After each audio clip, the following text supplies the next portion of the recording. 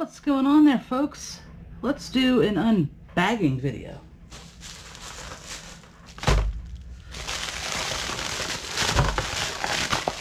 What's in here?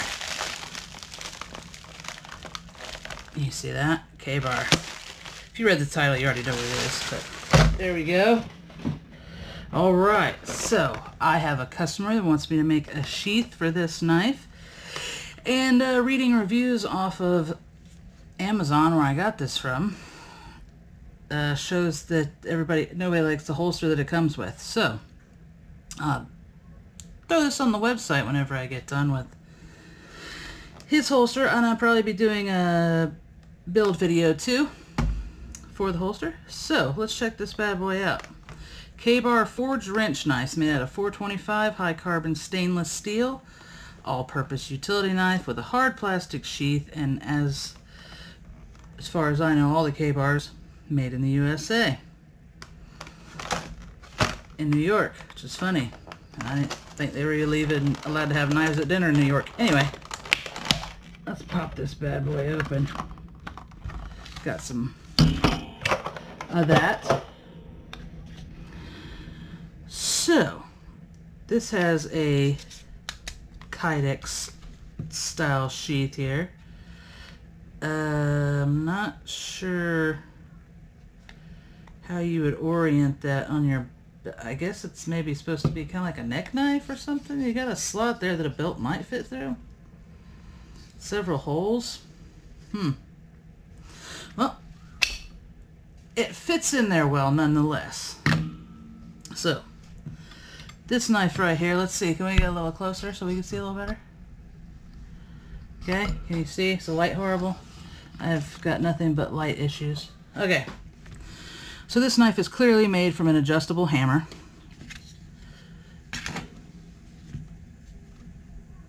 Let's see, super, feels pretty sharp. Now, you don't have much to hold on to. It's pretty thin. But you could wrap it in paracord, for sure. Of course, you're losing the whole novelty of it all.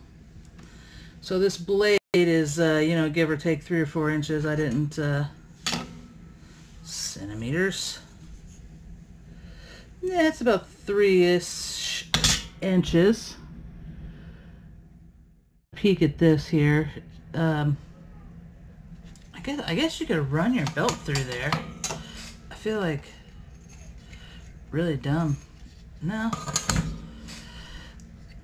I don't know how that would work with a belt. Tie a lanyard around there and have it be a neck knife or up here. I guess it's just probably just something to keep the blade covered, I guess. Probably not too many people are expected to carry this. I don't know. Sheath is well made. Nice and durable, and it locks in. You got the 2 little divots here that'll lock in right there.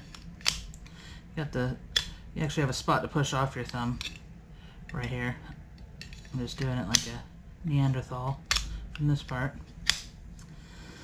We got a little slit here to drain water if it gets in. It is a folded over clamshell. You can see the seam right there. I guess it's like a neck knife. I don't see how you would hook this onto your belt anyway. I'm not investigating into it too far.